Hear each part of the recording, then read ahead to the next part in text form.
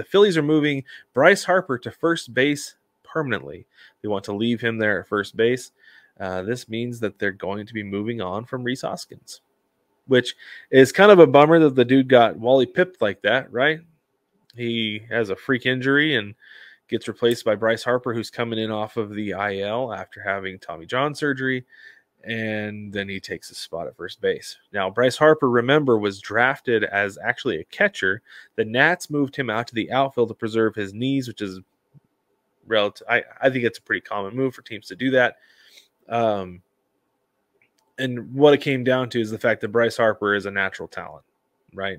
That you knew he could hit. You want to preserve that bat. He's an athlete. He can play really anywhere. So let's put him in a position where we can take advantage of his cannon, which they did, because Bryce Harper has an incredible arm.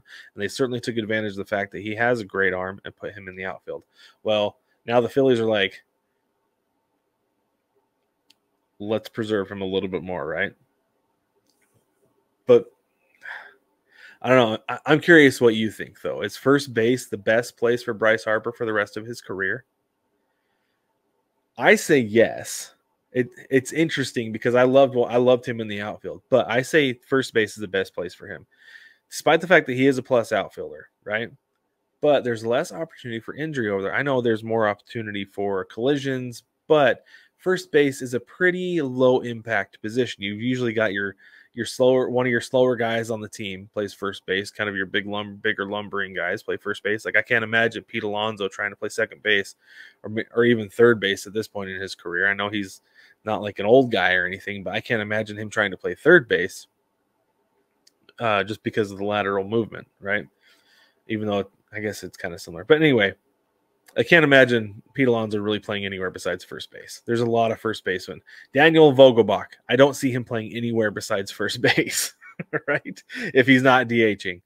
But first base is an offensive first position. And Bryce Harper has 3 silver sluggers in his career. He has the same number of gold gloves that I have, which is 0 for those of you who might be wondering. I have 0 gold gloves, and so does Bryce Harper.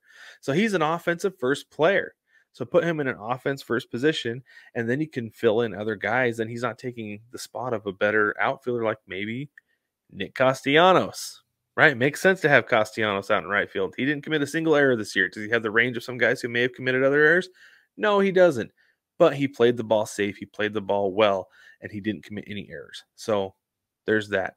And whereas you have Bryce Harper, who may have maybe taken some more risks and let balls get away from him, given up another run or two throughout the year. Anyway, I think first base is a great place for Bryce Harper. His baseball IQ is off the charts. We know that as well.